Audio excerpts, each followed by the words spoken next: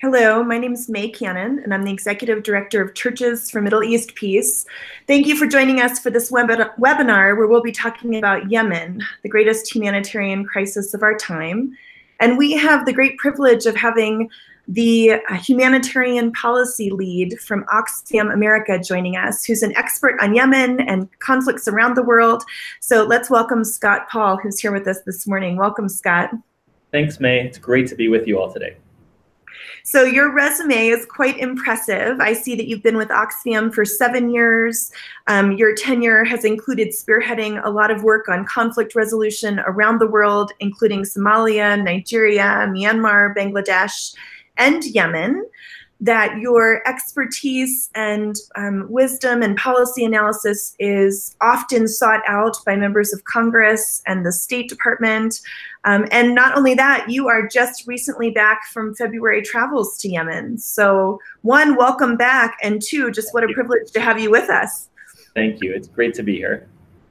So tell us about Oxfam, just kind of broadly, but your work more specifically. Would love to know a little bit more about your background before we jump into seeking to understand more about this particular conflict. Would love to. Oxfam is a justice organization. We fight the injustice of poverty worldwide. In Yemen, we are delivering a humanitarian response together with Yemeni partner organizations. It's so far reached more than 3 million people, mostly with access to fresh and safe, clean and safe water, sanitation services, hygiene. We've also supported gender justice, and we've helped distribute cash so that people can buy food in the markets to combat malnutrition. My own work is here mostly in Washington, D.C., where I advocate for policies that support the human rights of people in humanitarian emergencies. Well, and our work at Churches for Middle East Peace has focused historically primarily on the Israeli-Palestinian conflict, but we feel like we can't have integrity at CMEP and not pay attention to what's been identified by the United Nations as the greatest humanitarian crisis of our time. And part of what's so catastrophic in my limited understanding is the way that it's so man-made, but not only how we as humans have contributed to this, but particularly that the United States is culpable in exacerbating the humanitarian crisis in Yemen. Yeah. So just in terms of what this is going to look like, we already have several people online who are listening live. We will record this for future reference, but we'll do kind of 20, 30 minutes of conversation and then open it up for questions so people can type their questions on the chat as we go to be a part of this conversation. But our hope was we really wanted to hear from an expert to help us understand, you know, CMEP is very much in alignment with your policies on this particular issue, but we want to have a deeper understanding of the root of the cause of the crisis and also the history. So get us started, Scott. What do we need to know? Thank you. And in that spirit, for all of you who are joining us who might feel a little bit intimidated about the complexity of a crisis that's in a country that's pretty far away and that doesn't have as much day-to-day exposure in the media or hasn't historically to most Americans, thank you. Thank you for joining us. Thank you for wanting to learn. And my hope is that by the end of our time today, you will feel maybe not expert, but confident in your ability to create change, because we in the US here have a huge amount of leverage to push this conflict toward a resolution and for relief of this crisis. So how did we get here, first of all? I'll spare you the long history of Yemen lesson, which frankly I'm not very qualified to give, and just skip towards the more recent history. In 2011 and 2012, there was a revolution in Yemen against a decades-old autocratic regime led by former President Ali Abdullah Saleh. And people in Yemen demanded change, and they succeeded in pushing former President Saleh out of office. And what happened then is essentially there was a transitional initiative that was created, and in parallel, a national dialogue conference to take stock of the demands of different parts of civil society and to try to put together a functioning democratic state. The process, unfortunately, went off the rails, and there were a lot of people who were disappointed with how it went. There were a lot of grievances against the government. One of the groups that over the previous 10 or 15 years had been really opposed and experienced a lot of violence at the hands of the former Yemeni government was called the Houthis. The Houthis started as sort of like a religious and educational movement and ultimately became an armed group. And in a weird twist of fate, actually allied themselves to the former president to fight against the transitional government in Yemen. And they ultimately succeeded in pushing that transitional government led by the current president of Yemen, whose name is Abdurrahman Mansur Hadi, out of Yemen. And when he was pushed into exile, he requested the assistance of Saudi Arabia and a number of other Arab countries. And those countries, supported by the United States, came to his aid and ultimately led a mostly air-driven military campaign to reinstall him and push back against the Houthis. And there's since then been nearly 4 years of conflict. The front lines have shifted a bit, but that's more or less, that's how the conflict falls today. Mm-hmm. And when you talk about President Hadi, I know he fled to Saudi Arabia at some point. He's back in Yemen now? He's named the city of Aden, which is a city in the south. When Yemen was split, it was the capital of South Yemen. So he's named Aden his temporary capital, although he spends most of his time in Saudi Arabia. Okay. And so when we talk about like coalition airstrikes and we talk about the coalition or the Saudi coalition, which we know the US has, refueled planes and been supportive of the coalition, that would be in alignment with President Hadi. That's right. That's exactly right. Okay. And just a little bit more history before we go on to the humanitarian effects of this conflict. I was quite intrigued that the launching point of this conflict was in November 2011, very much kind of in this, in light of the Arab Spring.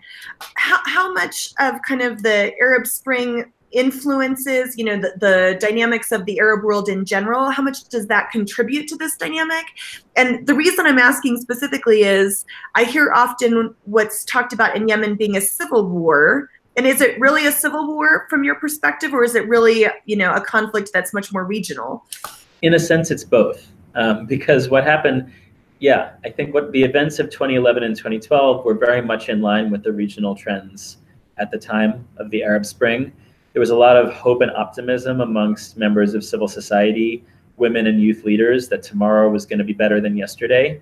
And so what emerged was a civil war that ultimately became exacerbated when the Saudi-led coalition, I should say Saudi and Emirati-led coalition, since the United Arab Emirates have now played a leading role in the conflict also, became involved. And then they became one of the central parties in the conflict. And they saw the conflict or framed the conflict to other governments and the international community also as a battle against Iranian influence, because the Houthis are seen to be aligned with Iran. So in essence, I think the answer is, this is a civil war.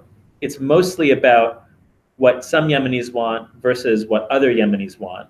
But the engagement of other regional and global powers have actually made it much more complicated and difficult to resolve. And they have also escalated the conflict and given rise to the humanitarian crisis. Mm-hmm. That's very helpful. I actually lived in Jerusalem during the Arab Spring and was in Tahrir Square in Egypt just a few weeks after the January 25th revolution. And traveling in Alexandria during that time, when you talk about a time of great hope, I mean, people would have the cross and the crescent and all this paint and everything was, this was Egypt, but it was such a time of aspirations that the future could be different. And here we are, years later, and the reality is a very different reality from that hopeful scene. Yeah. So you've talked to us some about this political background, and then we've said this is the greatest humanitarian crisis of our time. What's the relationship? What are the political causes, and why do we say this is a man-made crisis? Yeah, the relationship is direct. As you say, this is entirely driven by human behavior. There have been natural hazards at the margins over the past 4 years, but nothing out of the norm. Nothing to explain what is by far the largest humanitarian crisis of our time. It's not simple. And so what I've tried to do is I've tried to give people a shorthand. So there are 4 I words that I think can help explain the crisis. And if you remember the 4 I words, you'll probably be able to sort of like at least remember and retain and maybe explain to other people why the crisis has grown so exponentially. So the 4 I's. The first of these I words is inequality. Yemen has for a long time been a country that has featured a huge amount of social and economic hierarchy. There are a handful of people who are extraordinarily wealthy in Yemen, and they're doing mostly just fine. There's a sort of second tier of middle and upper class people in Yemen who have substantial amounts of money, who are going to be able to ride it out. But they're sort of hurting a little bit. They're hurting a lot, but I think they're able to survive, and their livelihoods and survival aren't threatened. And then there's everybody else. And within the everybody else, there's actually about 15% of Yemenis who are socially segregated, who are sort of the lowest rung of a very rigid caste system and only able to do certain jobs. And they're struggling the most. And so inequality is really the fault line of the crisis. If you're wealthy and powerful, you're probably okay. You can buy any number of the abundant goods in the markets. But if you're poor, you're struggling. So inequality. What percentage, when you say 15%, I mean, how many people are we talking about? Well, Yemen's a country of about 29 million people. Okay. To break that down, about 24 million people need some kind of humanitarian assistance to live in dignity. About 20 million people don't have enough to eat. Of those, about 15 million people don't know where they're gonna find their next meal. And about 5 million people are one step away from famine right now. And there are events that could play out that could put a much bigger number. We put it at about 12 to 14 million people who could throw that group into famine in a very short amount of time if the conflict escalates. Okay. So that's how it breaks down. And it's mostly on that fault line of inequality. Mm-hmm. So 3 more I words to go. The second is infrastructure. Yemen's civilian and economic infrastructure has been decimated by the war. And a lot of that, not all of that, but a lot of that is at the hands of Saudi and Emirati-led coalition airstrikes that the United States has supported. So what kind of infrastructure are we talking about? Schools, hospitals, water treatment plants, roads, bridges, ports, markets, the things that people need to survive on a day-to-day basis. And so without those, it's become really, really, really difficult for people to eke out a living and eke out survival. So that's infrastructure. Third is imports. Since the beginning of the conflict, Saudi Arabia has imposed what we've called a de facto blockade on most of Yemen. Now, at times, that's looked different ways at different times. At times, that's been no goods are allowed into the country. At times, that's just we're going to delay every ship coming in to a certain port for anywhere from 3 weeks to 2 months. But those delays cost the shippers so much money that by the time the goods get to market, prices are exponential. And so for a family struggling to find work, they're not going to be able to afford those goods. And Yemen, it's important to bear in mind, is one of the most import-dependent countries in the world, in particular for its food and its refined fuel and some of its more sophisticated medical equipment and supplies. So I have a statistic in front of me that says before the war that 90% of food was imported to Yemen. Yeah, huge amount. Okay. Right. So that's imports. The last I is institutions. And here we're talking about, we talked a bit about the damage to infrastructure, and that's collapsed private sector institutions, private companies as job creators and sources of income. But we're also talking about the government. In the north of Yemen, areas controlled by the Houthis, Yemeni government workers have not been paid their salaries in 2.5 years. Mm-hmm. And basically they still show up to work. They don't work quite as much because they have to find other ways to earn a living. But if they don't show up, they're afraid they'll lose their jobs and they won't be able to come back when the salaries turn on. And to put that in perspective, about 1/4 of all households in Yemen depend on government salaries for an income. So that's a really key income stream. And it's also a key provider of social and essential services that isn't getting to people. So summing that up, imports, infrastructure, institutions, and inequality. Mm-hmm. That's very helpful. So what's that mean in terms of, we know there's been coalition airstrikes. We've heard you talk about the dependency of imports in terms of food and hunger. So what's that look like then? When we say the greatest humanitarian crisis of our time, what are people, I mean, you just were on the ground a few weeks ago. What's the reality look like? What do we need to understand about that in terms of the impact of those 4 I's? What it mostly looks like is a devastating economic crisis. Yeah, there are some horrific civilian casualty incidents and destruction. But when I go to Yemen, I go to a supermarket that is stocked full of goods. Think of the biggest supermarket you've ever seen. It's probably on that scale. And you walk in and you get the whiff of cotton candy and popcorn, and anything you could possibly want, you can get it. The problem is people don't have jobs and they're experiencing tremendous inflation. And the goods that they can buy in their towns or cities are just way, way, way outside of what they can afford. So it's been 4 years at a household level that people have seen their coping capacities eroded. So what I mean by that is like their savings, their credit with their neighbors, the people they would turn to for help, they're struggling too. So to make it really real, if you've seen a picture of a malnourished Yemeni child in a newspaper, I think it's important to think about the context of that picture. You see the child, you see this child struggling to survive. Well, that child is, if pictured, probably in a health clinic. His or her parents probably had to choose, I'm going to spend some of the little money that I have taking this child to a clinic, hoping that there's treatment available for him or her to survive. And by doing that, I'm going to forego a chance to earn money that day. And I'm probably not going to have enough money to feed my other children. And also think that that child probably has siblings.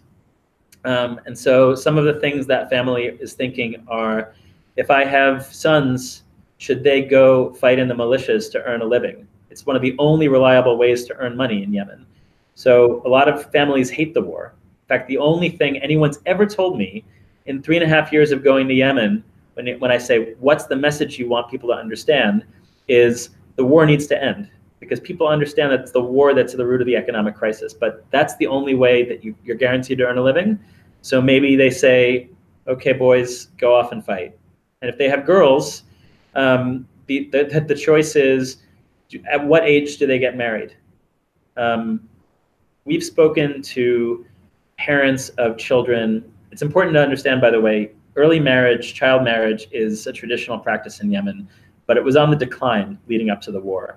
And now it is massively increasing. So we've talked to parents who say they want their girls, their daughters, to grow up, to be educated, to become independent, but they see an opportunity to marry their daughters to a wealthy family, and they know that that's her best chance of survival, and it's the best chance of survival anyone else has. And so they do it anyway. And we've seen girls promise to be married as early as 3 years old, and it is absolutely heartbreaking. Wow. In a few minutes, we'll open it up for questions to people who've joined us on the chat. Before we get there, and before we talk about what we can do, how is the U.S. contributing to this conflict, and how is the U.S. government complicit? What are the U.S. policies in terms of this conflict that are in our opinion, at Churches for Middle East Peace, harming the ongoing, the longevity of this war. So to go back to what the Yemenis are telling me every time I go, and these are the people who are the most vulnerable people in Yemen, they're saying we need the war to end, and we don't understand why the international community doesn't see that. They equate the war ending to their survival. To break that down a little bit, at this point, Yemen's war has become fragmented. We're unlikely to see peace between all of the different armed groups for a very long time.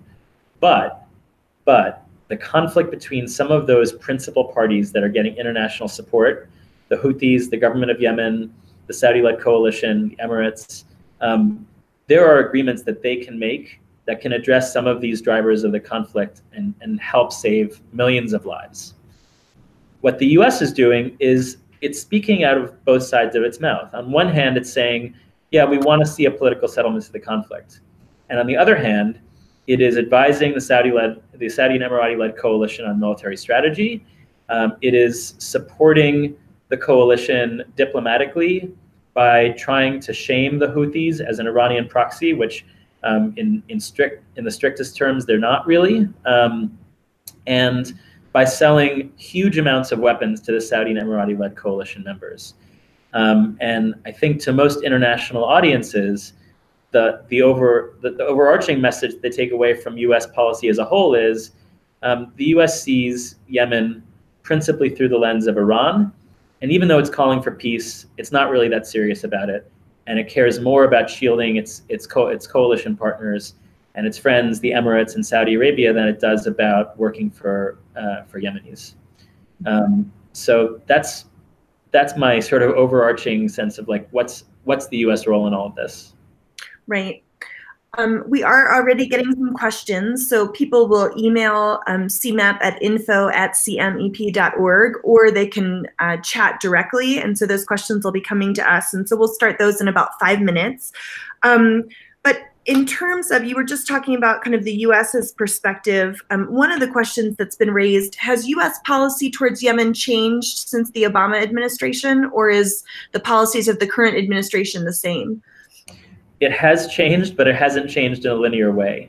When the Obama administration began US support for the coalition, its rationale was maybe we can have more influence by trying to quietly engage the Saudis and Emiratis as a critical friend than by criticizing them from outside. And as the conflict went on, they realized it wasn't working. And so towards the end of the Obama administration, they really scaled back their engagement and were prepared to step up their criticism and create some distance between themselves and the coalition's engagement in Yemen. With the Trump administration, they basically started from scratch. They came in and said, we don't know them, they don't know us, and we're going to proceed as if they are our friends, and we can influence them from the inside. And some people in the administration have gone through the same journey as people in the Obama administration, but what's complicating it all is that there are leaders at the top of the Trump administration who frankly are more preoccupied with the politics of seeming tough on Iran than anything that's happening in Yemen. And it's undermining the work that Congress wants to do and other lower level members of the administration wants to do. And that's ultimately the message the world takes away, that what the US wants out of Yemen is to shame Iran. Mm-hmm. So you mentioned Congress. Talk to us about what legislative actions have been taken thus far and where we are in that regard. Congress has also been on a journey, and happily, it's a more linear journey moving in the right direction. When I started doing this work in 2015, Oxfam raised concerns about an arms sale to Saudi Arabia, dealing with the sort of bombs that are being used to destroy a lot of this infrastructure and kill a lot of these Yemeni civilians. And no one really batted an eye. There were some concerns, but no one said, we want to block this. And we've gone from that to a point where most Democrats and a few Republicans are deeply concerned about the US strategy here. And from our point of view, what's important that Congress does is it's important that Congress sends a message that this unconditional and indefinite support of the Saudi-led coalition, regardless of the peace process in Yemen, regardless of the consequences for Yemenis, is not what Americans want and is not going to continue forever, right? So Congress now at the moment is dealing with two major vehicles for expressing that point of view. The most immediate one is probably as soon as next week, but certainly very soon, the Senate is going to vote on what's called the Yemen War Powers Resolution, which would formally end U.S. participation in the Saudi and Emirati-led coalition. So we're urging activists and people of good faith to call their members of Congress, write their members of Congress, and say, support the Yemen War Powers Resolution.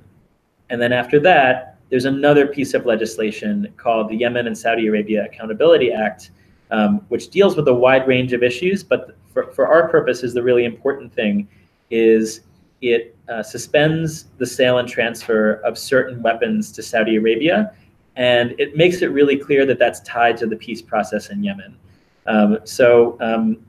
It's really powerful for faith leaders to let their members of Congress know, and specifically to write their senators and say that this is a moral issue that concerns all of us. And I know that we're going to be working together to follow up and help organize that. Absolutely. So CMEP is very much in alignment with Oxfam's response to the War Powers Act and the Saudi Arabia Accountability and Yemen Act as well. And so one of our thoughts is that we'll put out an action alert calling on faith leaders and people of faith to ask their members of Congress to take appropriate responses to that legislation. So that's something people can keep their eye out for in terms of as a next step coming out of this conversation. Is there anything else, Scott, just before we are getting some questions, and I'd love to honor the people who are watching by posing them to you, but is there anything else you want us to know before we kind of move into question and continue the discussion? Yeah, just briefly to note that over the past few years, we're talking about the importance of Congress weighing in. We've seen it work. We've seen that as Congress has gone on this journey and demonstrated that it's concerned about the humanitarian crisis in Yemen and wants to push back against the US role in the conflict, we've actually seen that make a difference in the political negotiations between the parties. And that has a huge amount of potential to help resolve the humanitarian crisis and save lives. So it is so important that everyone has joined us today, and I'm really, really grateful that CMEP is working with Oxfam together on this. As are we. So thank you. One of the first questions that came in mentioned that in addition to, we were talking about starvation and food insecurity facing the Yemenis, are they affected by war violence? So what's the actual effects of, we've heard bombing campaigns and things like that, but how are they affected? Hugely, and in a few different ways. In purely quantitative terms, the number of Yemenis killed and injured by airstrikes, by shelling and landmines is just a lot smaller than the number of people struggling with hunger, and also than cholera. We didn't actually mention this, but Yemen has also been the site of the largest cholera outbreak ever recorded, which is really shocking. It just speaks to the Stone Age conditions of basic services like the availability of clean water and sanitation. But in addition to the war violence killing and injuring a fair number of people, it's also responsible for that destruction of civilian infrastructure. And it's also responsible for the displacement of millions of Yemenis. There are a lot of people who are leaving their homes because they're afraid of landmines or they're afraid of airstrikes. And that's actually costing them the ability to find work. So their lives may now be in danger because they are malnourished, but they may be malnourished partly because they've fled an area that's unsafe for them. I believe the statistics that we took in preparation for this conversation came from the United Nations, but I have that there have been, since 2015, 17,700 civilians killed. I don't know if those statistics equate with what you have at Oxfam. 70,000 civilian casualties since 2015, and close to 7 million people homeless in terms of displacement. So, I mean, I know sometimes when we talk about statistics and numbers that are so severe, it's hard to even comprehend what that looks like for a nation, but quite severe. Yeah, the best way I can put it into terms that people might understand is, um, I just imagine myself in a situation where I'm one of that bottom third in terms of wealth and power in Yemen. And so not only do I not have enough to eat, not only do I not have no savings and no credit, and I'm probably not going to be able to find work tomorrow, but every single person I know is in the same boat or worse than me. That's the thing that really blows my mind. And living in a country where we just experienced a government shutdown, where people's routines and livelihoods were pretty severely disrupted, and people had to rearrange their lives in order to keep maintaining their plans for their families.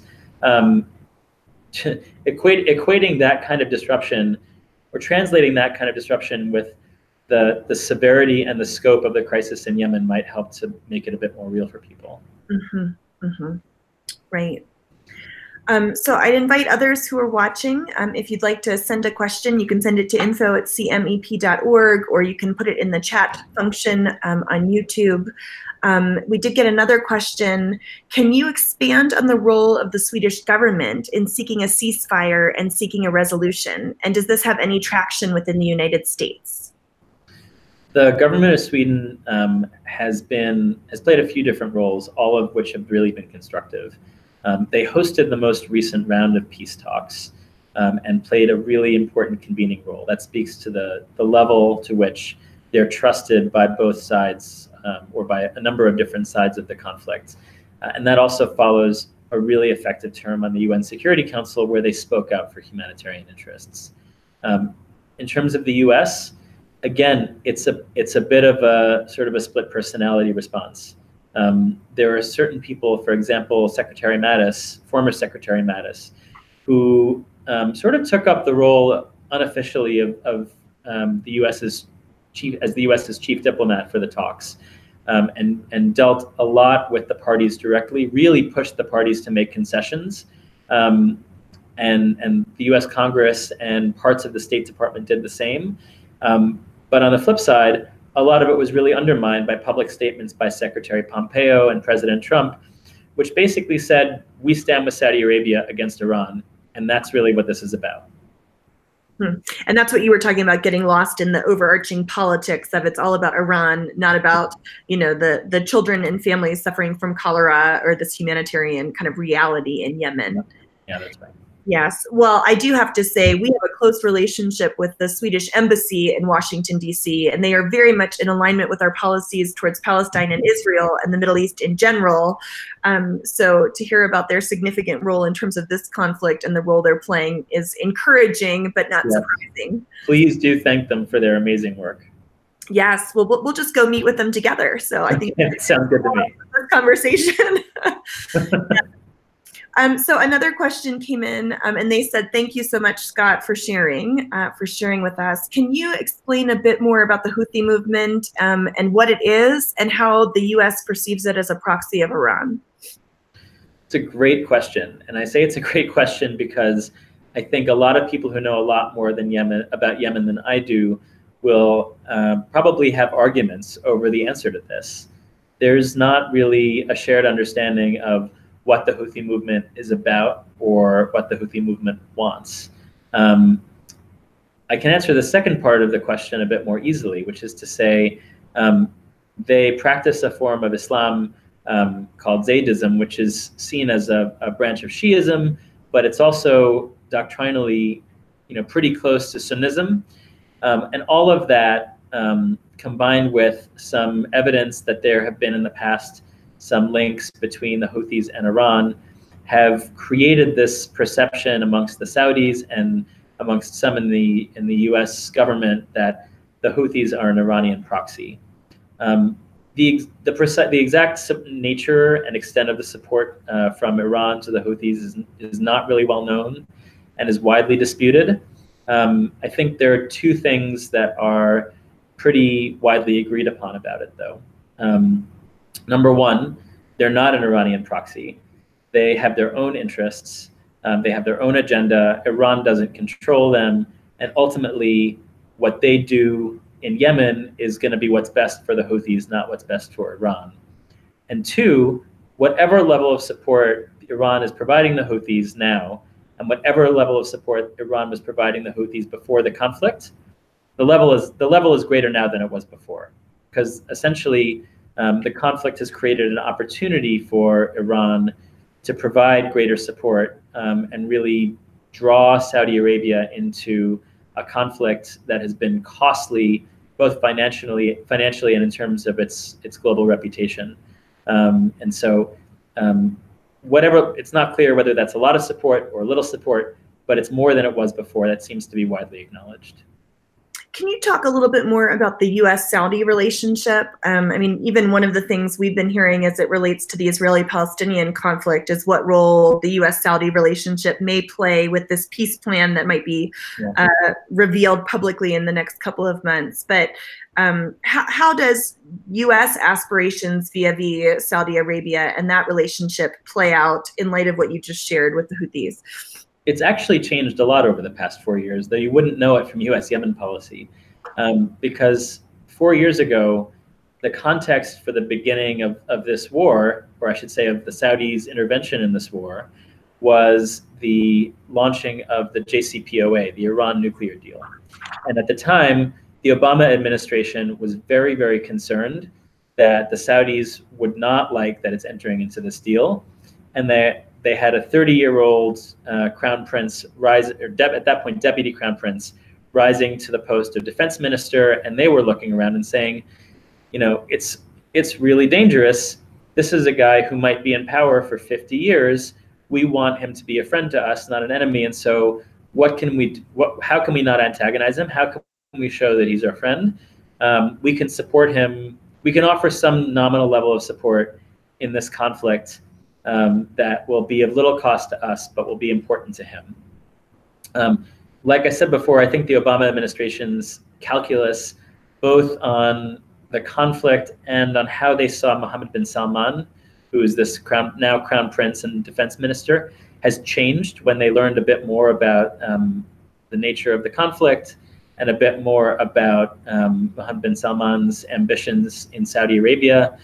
And now the Obama administration's skepticism has been replaced by the Trump administration's enthusiasm, because I think in Mohammed bin Salman, they see a potential business partner and like-minded ally who is going to stick with them in both an economic relationship and a political relationship that is less focused on creating stability and more focused on what's economically and politically beneficial for both countries in a more transactional way. I'm not sure. I hope that makes sense to all of our viewers, and if not, I'm happy to clarify that a little more. That's actually very helpful. And I think understanding U.S. policies and how it shifted and kind of where we're at today is also very constructive. In just a couple minutes, we'll close. But before we do, one of the things we've been talking about are the humanitarian effects of these political realities. What are some of the interventions and what's the approach of Oxfam in terms of the immediate response to those? And then, of course, I want our last question to be, so what can we do, as we leave and are more informed because of our 4 eyes? We don't want to be remiss in terms of, my first question is like, what's Oxfam doing? But then also, what can we do? So the first thing that I always try to remind people when I talk about humanitarian crises is that people who live in the communities that are affected are always the first to respond. So we think of humanitarian responders sometimes as the big international organization sending experts with parachutes who are going to go and make things right. It's important to remember that when a Yemeni is facing hunger or facing an inability to access water, that person's first call isn't going to be to an aid agency. It's going to be to his brother or her cousin or her best friend. And that's, to my mind, and I think for Oxfam, that's what effective humanitarian action looks like. And there's now an entire network of Yemeni humanitarian organizations that have sprung up out of the generosity and out of the neighborliness of Yemenis seeking to help people in their own networks. And we're doing our best to support and nurture that emergence. In terms of what we're doing and how do we complement that, well, what we can do is we can help mobilize, because international donors are often pretty reluctant to give money directly to those Yemeni organizations and organizations on the front line.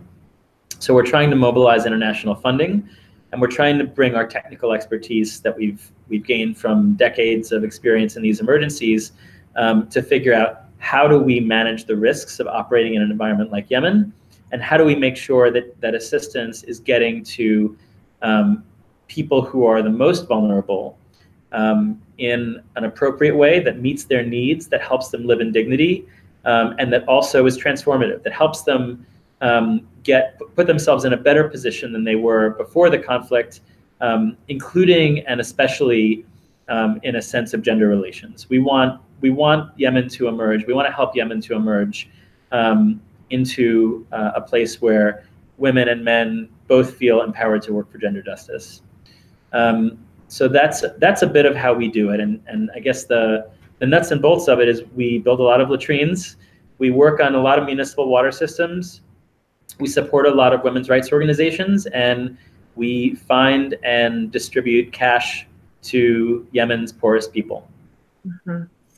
And so for those of us, I know there's people on the call from all over the country, Atlanta, Colorado, Washington, D.C., of course. But for those of us here in the United States, what then is our role, and how can we seek to respond to those local responders, like you said, who are seeking a better future and a different future? What role can we play? Please, first and foremost, call or write to your member of Congress. I went into the 4 Eyes because it's such a complex emergency, but you break through a lot of that noise when you talk to Yemenis who are suffering most. And I find it really shocking and disarming that in 3.5 years, I have yet to talk to a Yemeni person who is facing the humanitarian crisis who hasn't said, stop the war. Now that we need to be a bit modest and humble about how much any of us can do and how much the US government can do. But the fact remains that at the moment, the US government's posture is fueling the crisis.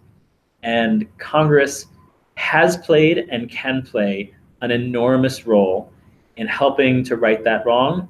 And it's hearing from constituents, and in particular people of faith, who can break through a lot of the geostrategic mumbo jumbo that is going to bring this around.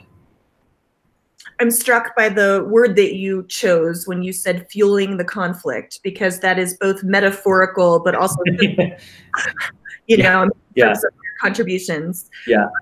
Until recently, the US stopped refueling planes in October of last year, but to an earlier point that we were discussing, that was largely because of public and congressional pressure. So we can keep that up. Yes. And our commitment is to resource our constituents. And so we'll take a lot of the information based on this conversation, and we will be working on an action alert and working on some specific steps that people can take to respond directly, so that that limited progress we made in the fall, that we can continue to build on that to seek to make a difference with what we can control and with what our contributions are. So I am so grateful for your time, Scott. Thank you for taking a very complex situation and parsing it in a way that is easy to understand, but also that we have some very clear next steps of what we can seek to do to make the world better and to seek to respond to this crisis in Yemen. Thank you, May, and thank you everyone for joining us today. Good to be with you.